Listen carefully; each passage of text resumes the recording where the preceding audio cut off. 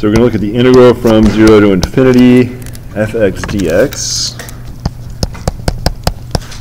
So we call this an improper integral. This integral converges if it is a finite value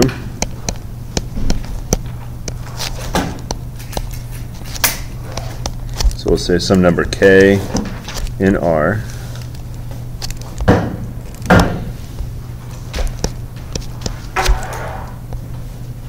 and it diverges if it's either infinity or does not exist.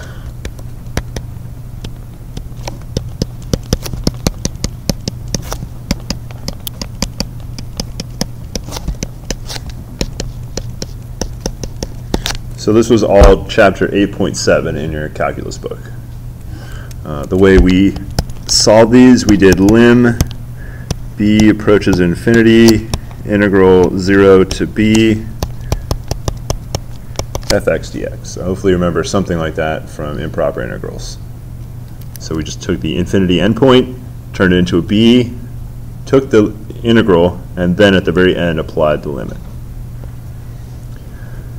So we're going to determine convergence or divergence of 3 different integrals right now.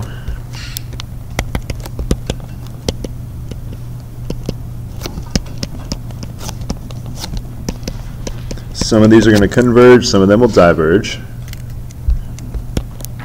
So first 0 to infinity, 1 over 1 plus x squared. And next up 0 to infinity, 1 over 1 plus x. And last integral 0 to infinity, 1 over x dx. All right, so find these antiderivatives. I'll give you a hint. The first one is an inverse trig. The second one is natural log. And so is the third. So figure out these antiderivatives.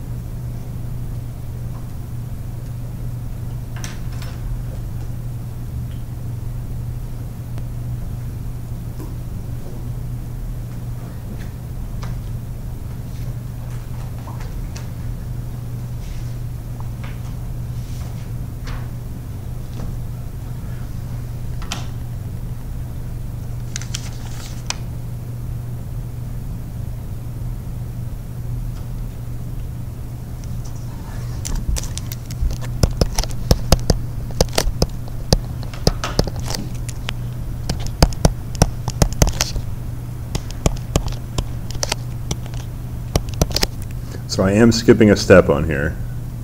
I'm integrating and dropping a limit at the same time.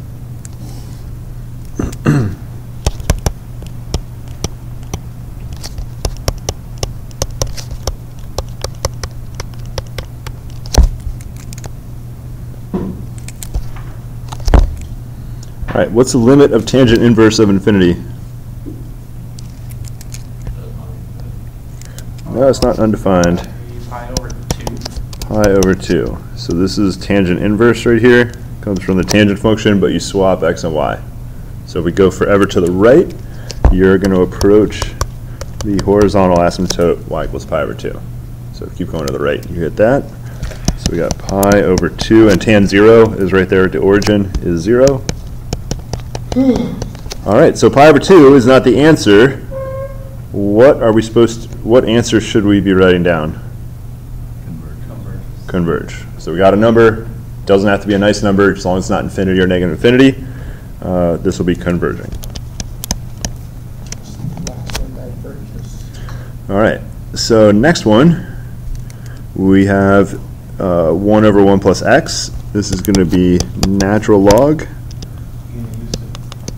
So our limit b approaches infinity, ln 1 plus x from 0 to b.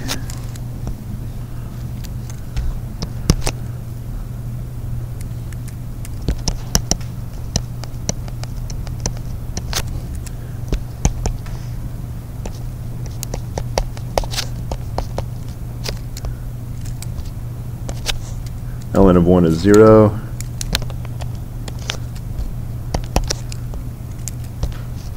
So what is the limit of natural log of infinity? So on your, somewhere in Calculus 2 cheat sheet, ln of infinity equals infinity. So that first one is infinity minus ln 1, which is 0. So we get infinity. So what is our answer to part 2? Diverge. All right, up for the last one. So this one is slightly different than the other ones because we have vertical asymptote as well. So we have vertical asymptote at x equals 0. So we have to split it and let x approach 0 from the positive side and go approach infinity on the other. And what I'm going to do is break it at 1. So we're going to have infinity 0 to 1, 1 over x dx plus integral 1 to infinity 1 over x dx. So I just took x value of 1 and split it into 2 separate areas.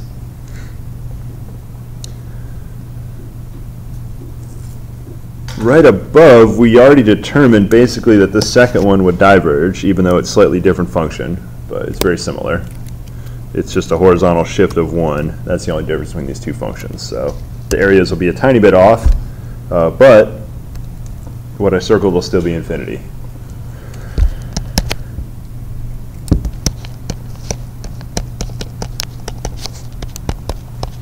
All right, what is it? Anything plus infinity. There's a couple options. Infinity is one option. You can't get a finite number out of this, or 0, or negative infinity or does not exist are the other two options. So as soon as you get infinity, you can say does not converge for any one of the pieces.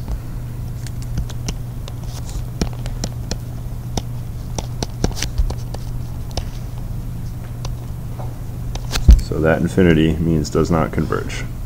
So just same thing as diverges? Yeah, I don't know why I wrote does not converge. But that specific thing is what makes it, I wanted to emphasize the not part. So that the fact that we had that infinity there is what made it diverge. So I'm going to write some useful limits down, which are going to be a little bit more tricky.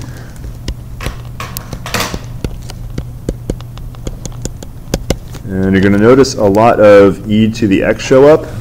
And if you're paying attention at all before, you saw e to the mx show up quite a bit in the other parts of this class. Or e to the integral of f of x or p of x or however we call the integrating factor. So it's not a coincidence that exponentials show up all over the place. So our first lim, x approaches infinity, e to the negative sx over s is 0 if s is greater than 0.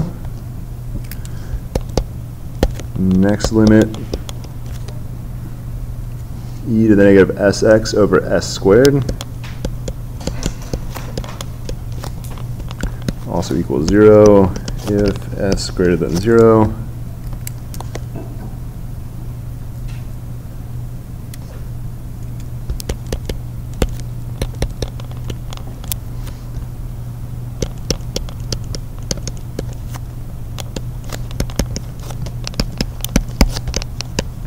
Our next limit, x e to the negative sx over s equals 0 if s is greater than 0. And our last special limit,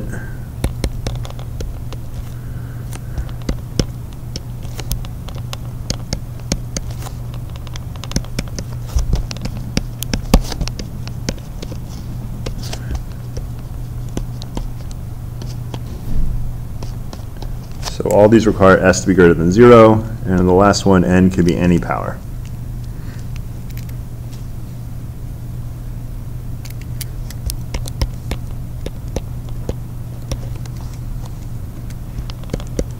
So now we have a theorem. If integral 0 to infinity e to the negative sx times f of x dx is a finite number, the way we can write that, if it equals k, where k is a number in R. So everything I wrote on the board means that this integral converges, because it is a k value, which is a real number. So if this converges,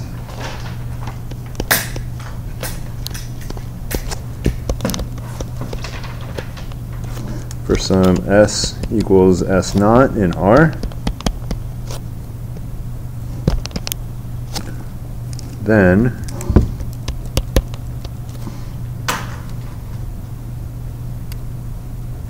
it also converges for every s greater than s naught.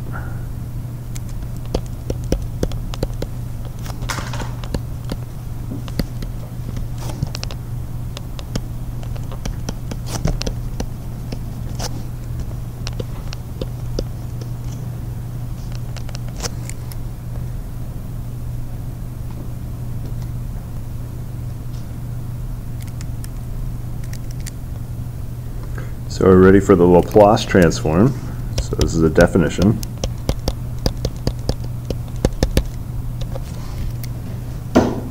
So I'm not going to prove this theorem, but let's just look at it for 1 minute here. What happens, so if you know that this converges for some s value, so what I did is just highlight the s value there. Let me get a better color, we'll go yellow. All right, so let's look at that s value. What would the value of this function, how would the value change if s was increased? Now it's negative, so if you increase it, it's going to be a more negative power, but it's negative, so it would really be a reciprocal. So it actually makes your function smaller with a larger s value. Or think of it as a larger negative exponent is probably a good way to think of it. X won't be negative because we started at 0, so x is basically positive. So the fact that s is larger and larger means the function value is smaller and smaller. That's why it converges. So ready for the Laplace transform.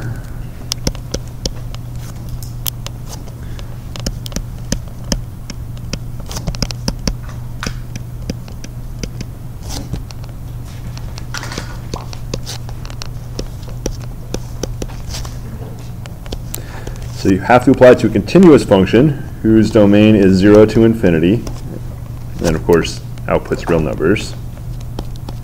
So we write it like that. So it's a continuous function, domain 0 to infinity, range is some real numbers. So the Laplace transform is L of f. It's actually a function of s.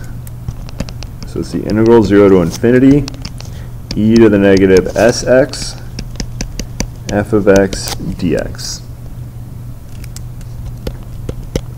And L of f is a function of s.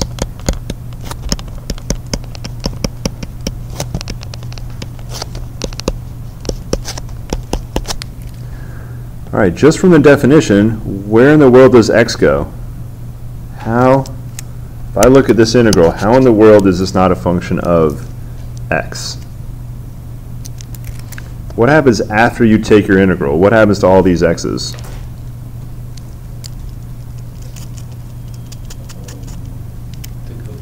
Go away because of the back. So they'll be replaced by these. So there should be no more x's in there. However, s is not an s antiderivative, so s is going to survive. So there'll be an s in there, just no x's anymore. So that's how your function of x turns into a function of s. Some places you're going to see L written in some weird cursive way. Kind of looks like this. L of f. You can write it however you want. It doesn't matter to me. Just make sure your L doesn't look like a 2. So I don't think it's two f's or something like that. So we're going to find the Laplace of some easy functions. So this will be some easy examples we can compute. So I'll get you started on the first one. Let f of x equal x. So one of the easier functions is the identity function. Find L of f. So all we know is the definition. So it's integral 0 to infinity e negative sx times x dx. So I just replaced f by the function x. How do we integrate this? So step 1, I'm going to change improper integral the infinity endpoint out for a b. And I'm going to write it as x e negative sx dx. So think way back to Calc 2, what do you need to do to find this antiderivative? It's not trig sub. It's not partial fractions. Is it integration by parts? Integration by parts. U sub would have been a reasonable guess, but U sub won't work out this time. Gross. All right, so go with integration by parts. Yeah. All right, I'll write integration by parts in case you maybe forgot. dv equals uv minus that thing. The thing, yeah. V. Yeah. So you're basically switching who has the derivative. So it switches off from being derivative v to derivative of u. So I'll give you 2 minutes for this, because it may have been a while. You can work with your neighbors if you forgot. There's no way all of you forgot this. There is a way. We all look around.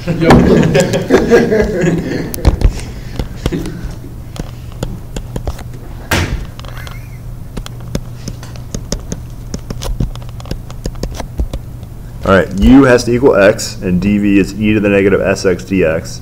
You have to find regular v and find du.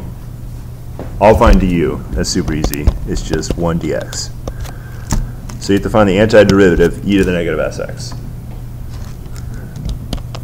I'll give you a hint. It's got e to the negative sx in it. There's just a coefficient you need at the front. You can always guess and check.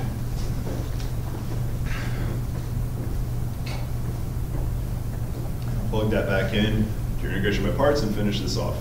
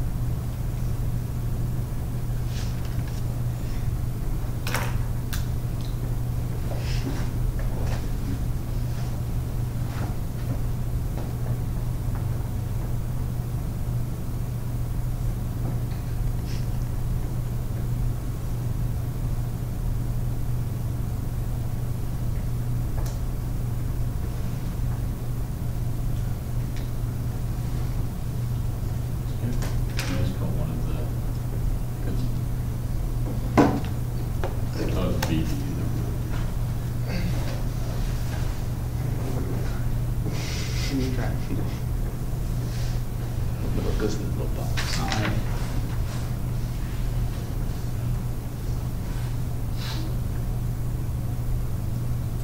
Eric Smith?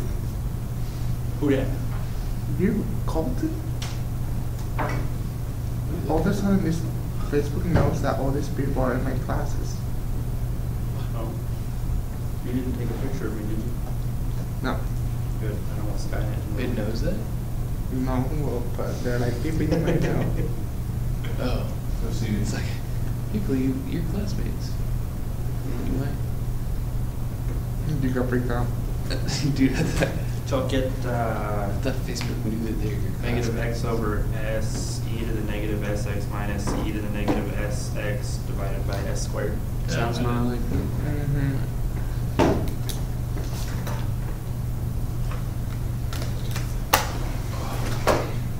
How did you get the V?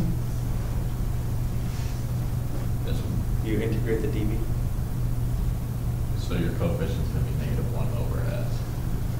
So when we take the derivative, the chain rule will cancel that out. Oh, we take the derivative of that. You take antiderivative of dv. And then, Get v. where's dv? Oh, of the, oh, right there.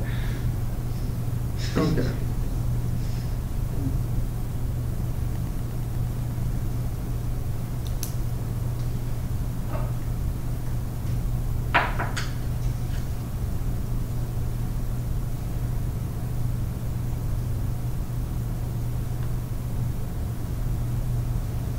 So now do you plug in infinity and 0 to all of that whole long? Yeah. So then you get for the coefficient negative 1 over s. What? Negative 1 over s. Yeah. From the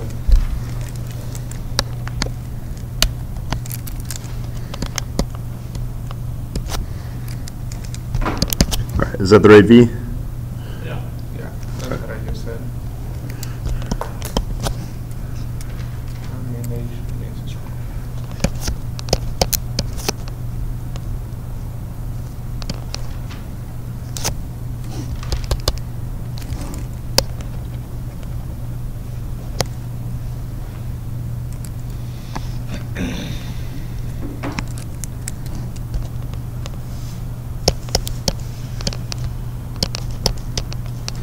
So that would just be negative 1 over s squared. Or what? Something like that, yeah. For the Laplace function.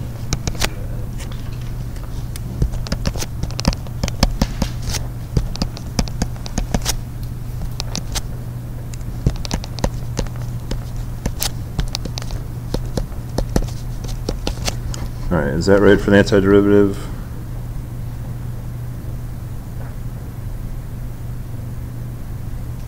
I think I had a minus sign in front of the e to the negative s, or the 1 over s squared.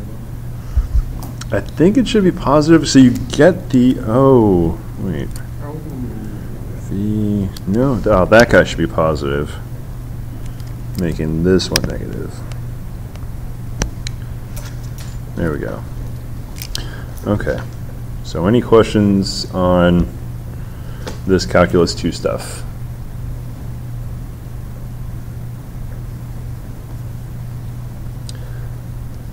So I know the antiderivative, so I'm going to use that right here. Lim b approaches infinity.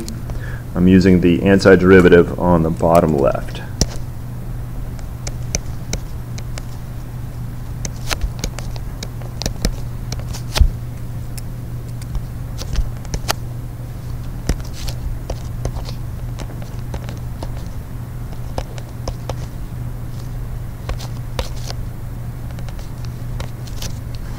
So now I'm plugging in 0 and b. What variable is getting the 0 value?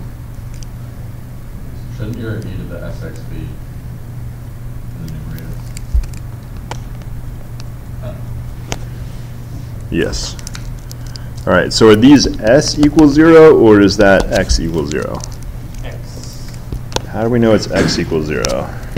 because the integral was dx. Yeah, so this is the variable you saw in the integral right there. So the integral's x, limits b. So it's a little tricky because there's two variables playing slightly different roles.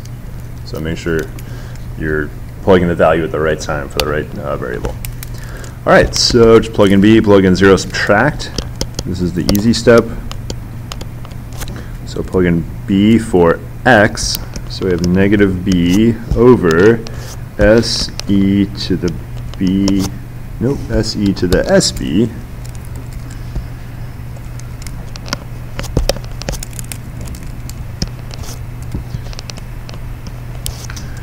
Minus 1 over s squared e to the sb. Now plug in 0 for x. The first term is 0. The second term is 1 over s squared e to the 0, which is just 1.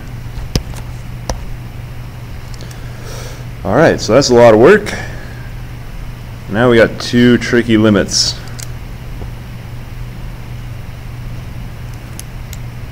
So let's look at that first limit.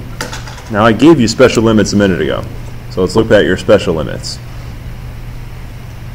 I think I did them with negative s powers, but we are using the first and the second on different parts.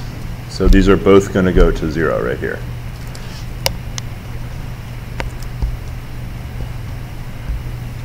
So there's... Can we just assume that s is going to be greater than 0 then? Yeah, I don't think I wrote that anywhere, but you always assume s is greater than or equal to 0. It's the only number that we've actually defined between 0 and infinity is x so far. Yeah, s is always going to be 0 or more, I believe. Although I didn't write that down in the definition.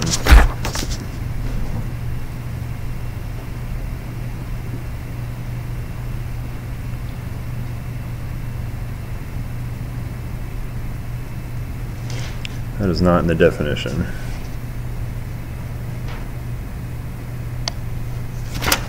Let's not worry about s for right now. Good. All right, let's get back to our limit. All right, so our first limit here, it would be written as, let's see, s doesn't matter, so it's negative 1 over s. I'm going to swap back in x for a second. It looks like this with x's in instead of b's. So I don't think that's not the first easy limit. I think that's actually the second to last special limit right there. But the point is, still approaches 0. The next one is that s squared limit. That was the second special limit, also approaches 0 right there. So we get this whole thing turns into 0, 0, 0 minus 0 minus 0 plus 1 over s squared, which is 1 over s squared. So if I summarize all this, L of x is 1 over s squared. That's what we computed, the Laplace of the x function.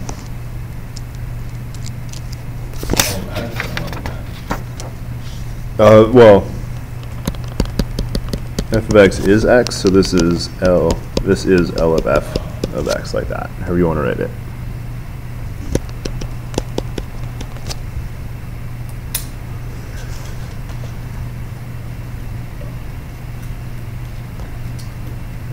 All right, so now we're going to look at other properties of the Laplace transform.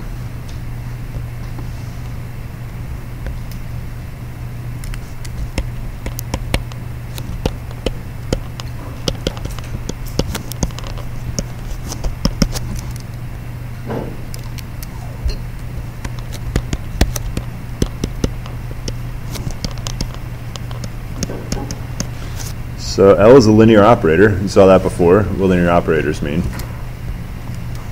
So that means L of alpha f plus beta g is alpha L of f plus beta L of g. So linear means it splits up over addition and constant multiples.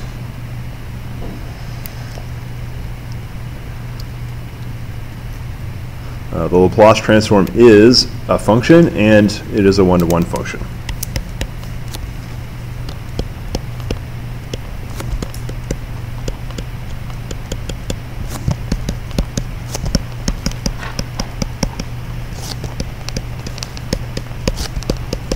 What does being one-to-one actually give us?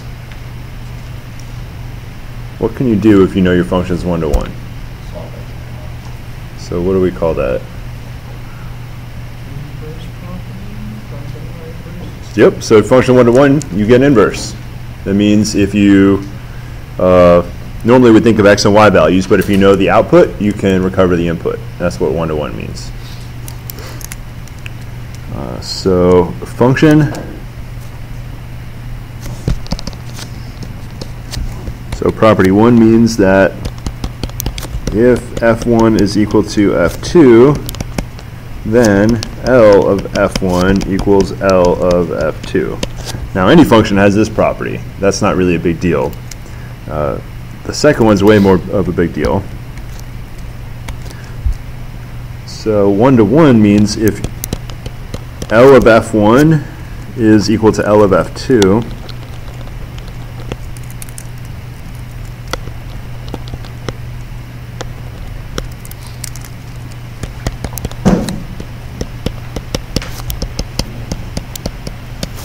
Then F1 has to equal F2. All right, so we saw that 1-to-1 means there's an inverse.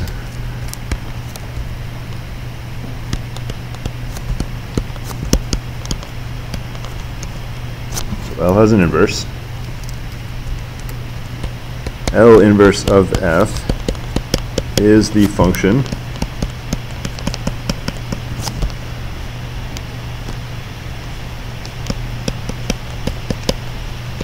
such that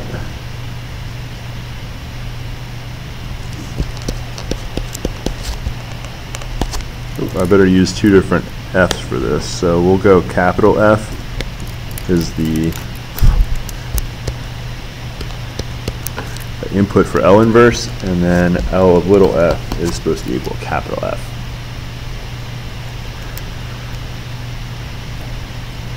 If I write this out in function notation that I prefer, it looks like L of little f equals big F, and that would be the same as little f equals L inverse of big F. So this is moving the function to the other side with the inverse.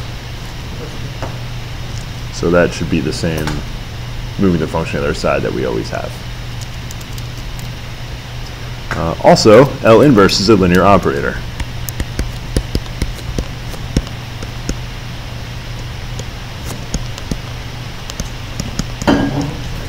And that means L inverse of alpha f, capital F, plus beta, capital G, is going to equal alpha L inverse of f plus beta L inverse G.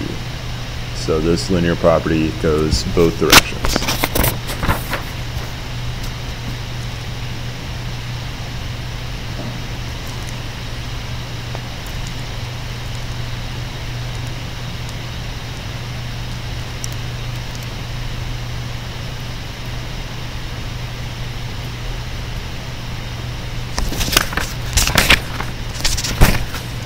Now we're going to get into 27C. I'm going to make a new page for this.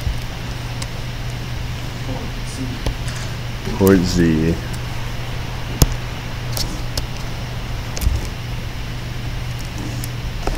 And maybe I'll just type it this time.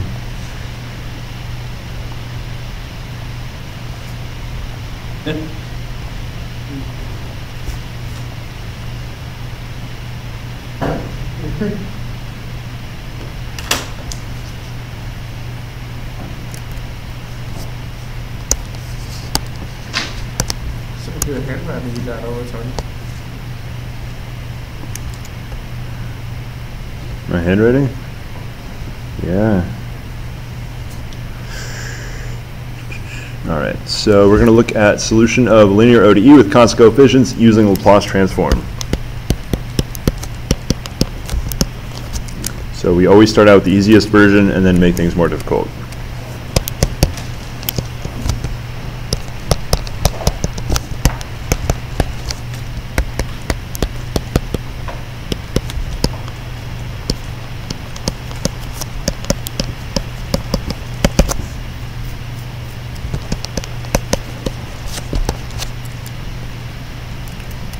So our linear ODE is an y nth derivative plus an minus 1 r to the n minus 1 derivative plus a1 y prime plus a0. We're not going to assume this is homogeneous, so we'll put an f on the other side. And then of course we can write it as summation k equals 0 to n a k y kth derivative.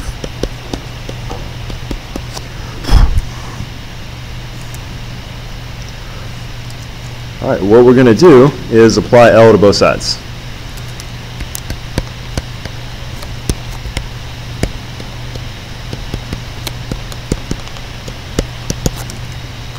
So I get L of this summation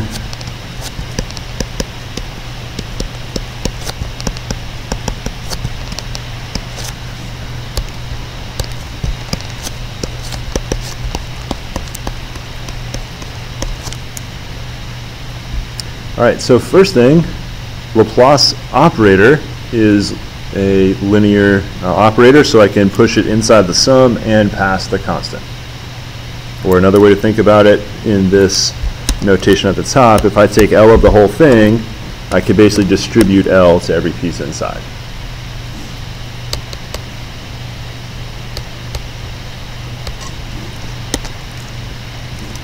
So it looks like summation equals 0 to n ak L of y kth derivative equals L of f.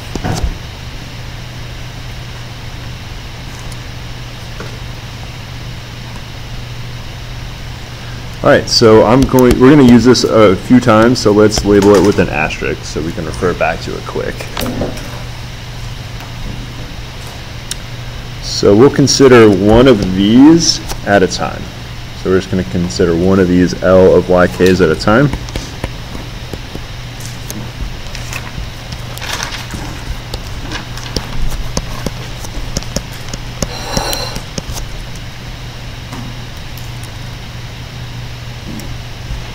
So this is integral 0 to infinity e to the negative sx y kth derivative dx. This is an example. Huh? This is an example. Nope. It's just one of those terms of what I underlined. I'm just writing out what that is. Oh, okay. So I'm just considering one of the terms at a time Okay. before we go and sum up all the results, basically. All right, so what k value do you think would be the easiest to think about? 0. So have no derivatives, so we'll think about that one first.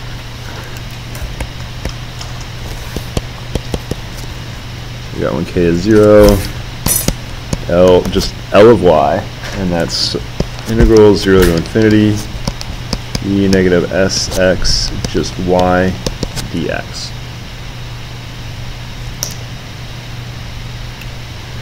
Now if you don't know anything about y, there's really nothing you can do to this. So there's nothing fancy I can do if I don't know any details about y. So that's about as good as it's going to get for k equals 0 for now. You're writing S is not 5, right? I have not written a 5 Okay, that's what I probably thought. all class.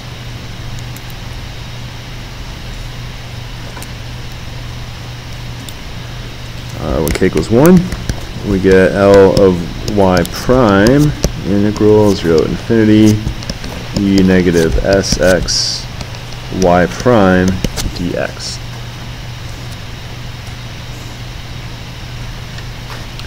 So we're going to do integration by parts.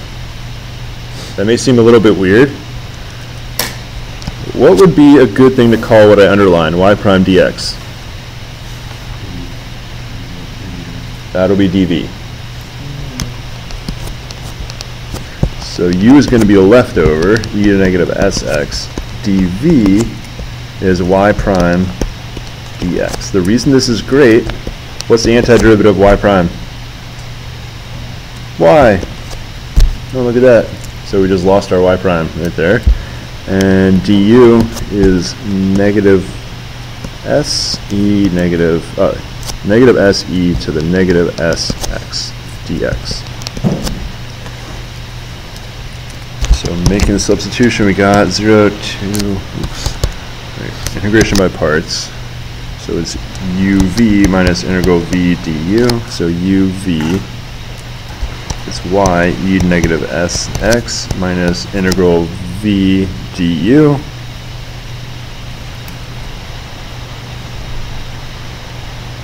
So we have negative, which makes our negative positive, se negative sx y dx. All right, any questions on that integration by parts?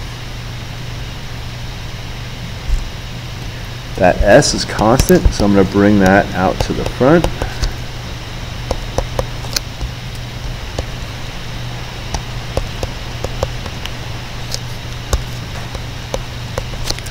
All right, this should look familiar.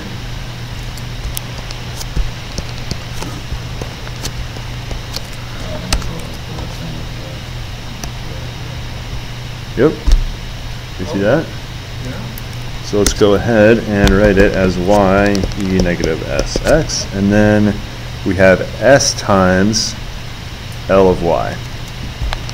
So it's plus s L of y. Well, that's pretty nice. And what we're going to do is do the next higher degree term, and basically you're going to get pretty much an s squared. And then cube, you get a cube, etc. So we'll do the next few, and then look at the pattern, and then write the general form.